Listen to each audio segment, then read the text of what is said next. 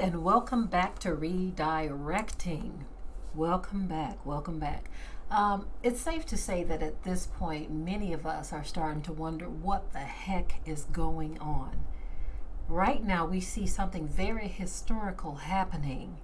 We are seeing police departments defunded, some of them disbanded, and they're trying to come up with another system that's going to be a lot better and safer for all. I've never heard this before. This year alone has brought so many surprises, and now this. Now, of course, there are those who are opposing this, those who believe that the policemen have done nothing wrong.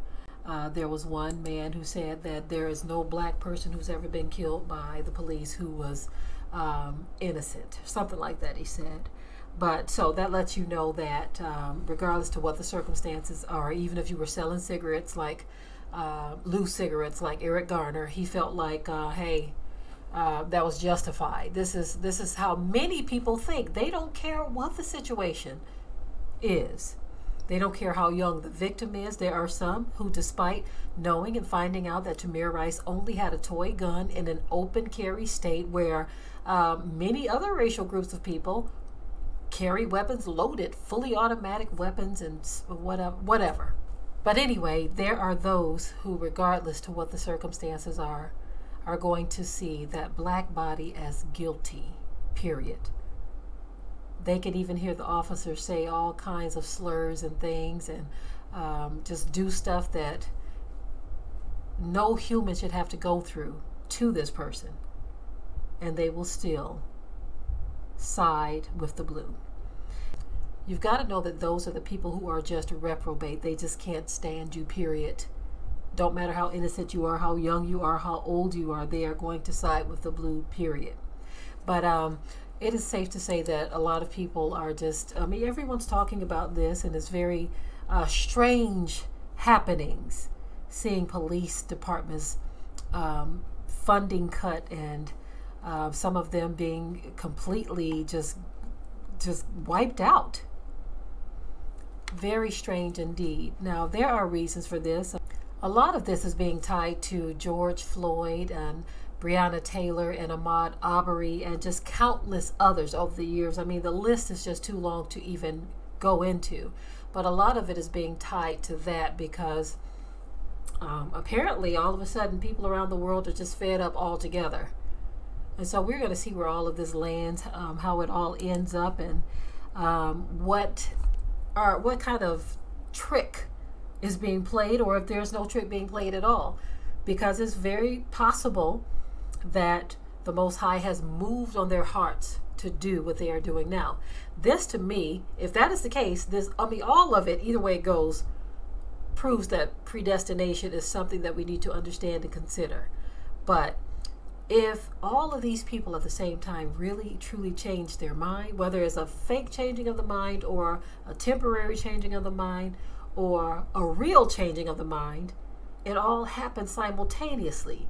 So it leads you to believe that there's some type of divine control taking place here.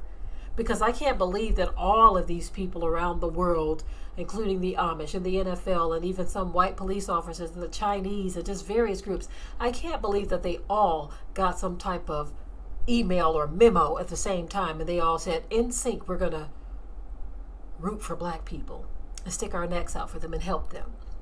So, again, whether this is real or fake,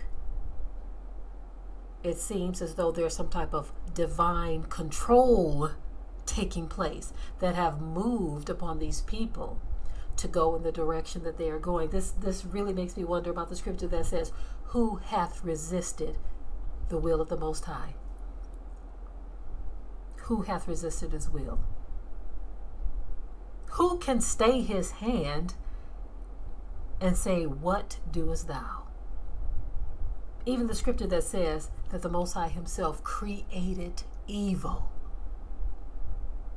So much to be understood.